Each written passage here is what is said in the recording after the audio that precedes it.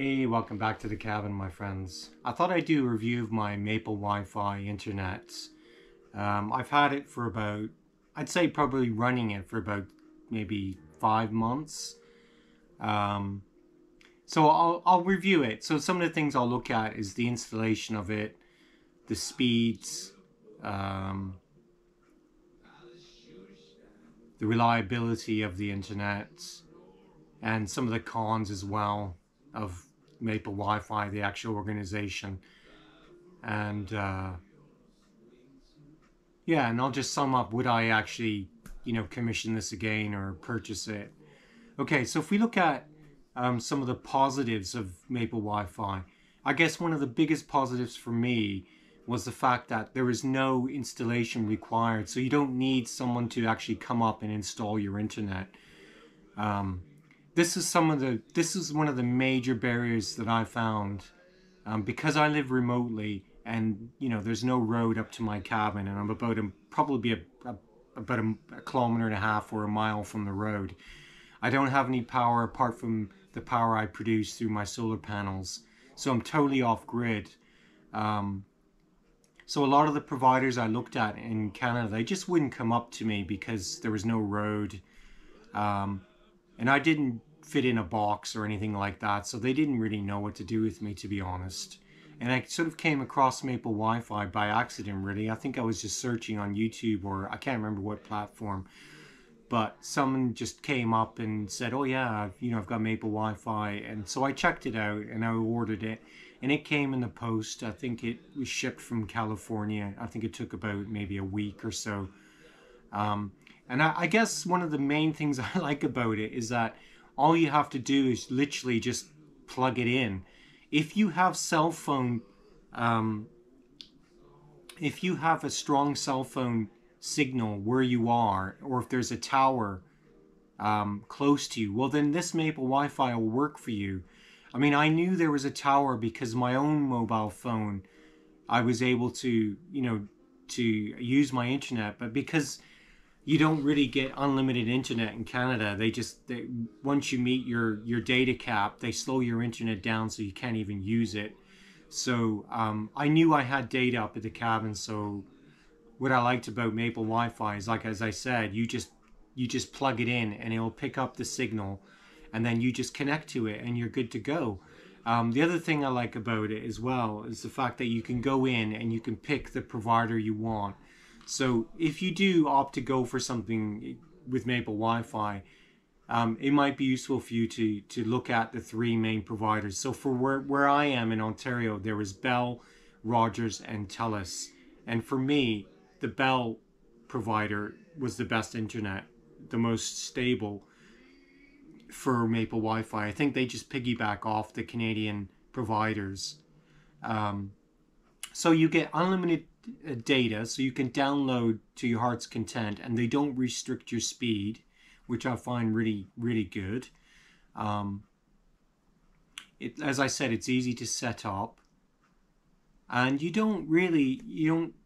no hassle, to be honest. I mean, I think you can fit an external aerial if you want to get stronger signal. I mean, I get it between 2 and 3 bars on my Maple Wi-Fi, and that seems to be fine for me, because I've got 2 cameras that run off my Wi-Fi in the cabin, and also I just had my daughter over from England and her partner, so they were in the cabin and they were both of them were streaming, I was streaming, and there was no problem with the strength of the internet. There wasn't the circle of doom or anything like that. So I guess that's what really that was, for me, that was the final sort of test, as you say. Because it was only me up here, so like it's been fine, but I didn't know what it would be like if other people came up and they're all streaming on their devices. I didn't know what Maple Wi-Fi was, if it was going to be any good or not. Will it be able to cope? And it certainly coped fine. Both of them, my daughter and her partner, they were streaming and I was streaming, as I say, and it was great. There was no buffering or anything. So yeah, it was really good. So I did look at, the only other option I had for up at the cabin was Elon Musk's Starlink. And last year, it wasn't available in my area in Ontario, so I couldn't even purchase it even if I wanted to. But looking back now on it, reflecting on it, I mean, if you were to go with Starlink, there is an initial charge for all the equipment, and it was quite substantial. I think it was around $800, which is a lot of money that you got to pay for the equipment. And also, the monthly payment, say you're not up at your cabin or your cottage or wherever you live, if you're not living there continuously, you still have to pay your monthly fee if you're not even there. And what I like about Maple Wi-Fi is that I'm here during the summer months for about 6 months, and then I go back to England and I can just suspend my service and they don't charge me. So I came back in May this year and I contacted them, and I had to pay $20, and they sent me a new SIM card and I was good to go. So yeah, I'm well impressed. So that's another positive for me, is that I don't have to pay for it when I'm not using it. And Starlink and some of the other Canadian providers, you've got to pay regardless if you're using it or not. So that will probably add quite a bit of money, you know what I mean? It would cost quite a bit. So for me, I'm saving all that money for the months I'm not here in the cabin. So yeah, I'm well impressed. I guess if we look at the cons of this system, I think one of the major cons, I wish they had a telephone help desk number. They just don't have that. So if you're not like IT savvy or anything like that, you got to email them, then you got to wait for response. You could wait 24 hours or sometimes even longer before they email you back. And it would make sense if they just had a toll-free number. You could just phone up and speak to a technician, and then they can sort it over the phone with you or talk it through with you. And I think the main thing I'm talking about is changing the provider and stuff like that. Once they sent me the instructions, it was fine, but I had to wait until they returned my email, which, wasn't, I mean, it didn't happen for, I think it was around 24 hours before they came back to me, and that was no good because I wanted my internet and I wanted it working, so I had to wait. So that's definitely a con.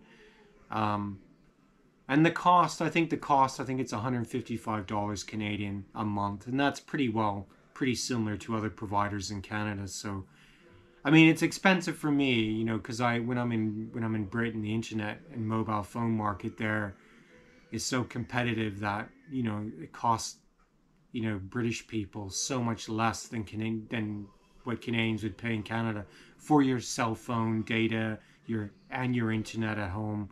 It's just so expensive in Canada, but that's just the reality of living in Canada. You can't do anything about it. So what I'd advise you to do is, if you live somewhere remote or rural, I would advise you to look at, there is a website you can go to. I'll just look at my notes here. It's called cellmapper.net. And if you type that into your mobile phone or cell phone, it will tell you where your nearest cell phone is. So if there's a cell phone in your area.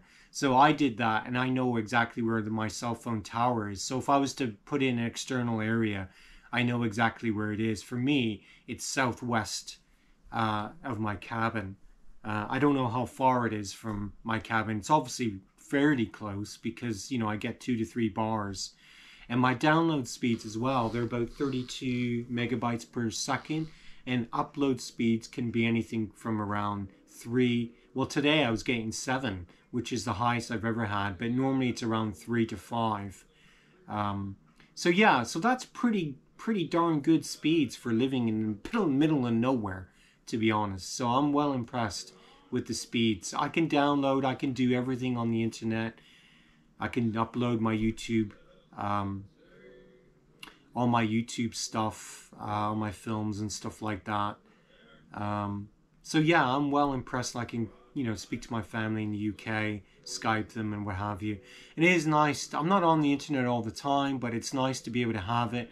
And also, when I'm outside, the Wi-Fi, it works probably about 40 feet, like a circumference of about 40 feet around the cabin. So I can be outside chopping wood, and I can just listen to music via Wi-Fi. Because I only catch one station up here. So it's not a very good station either. So I listen to music on Wi-Fi. So I can just be outside, connect with my Wi-Fi in the house, and and I'm good to go, really. So yeah, so I run two, I've got two like security cameras as well, and it works that fine.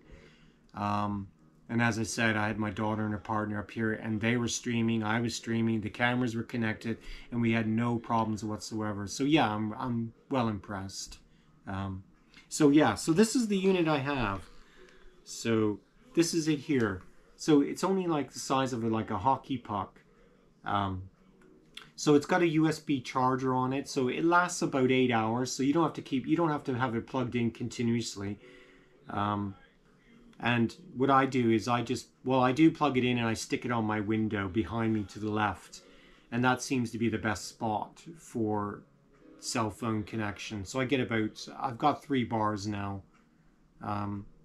So yeah, last year I had this unit here, this big bulky unit, because I thought, okay, if I have these external antennas, I thought because I live in the boonies, that the signal would be better. But when I came back in May, for some reason, the SIM card slot was broken and wasn't picking it up. So I contacted Maple Wi-Fi and they just sent me a replacement, and they sent me this little unit here for no charge at all. So that's really nice of them. So yeah, so they sent me this, and this has been working brilliantly.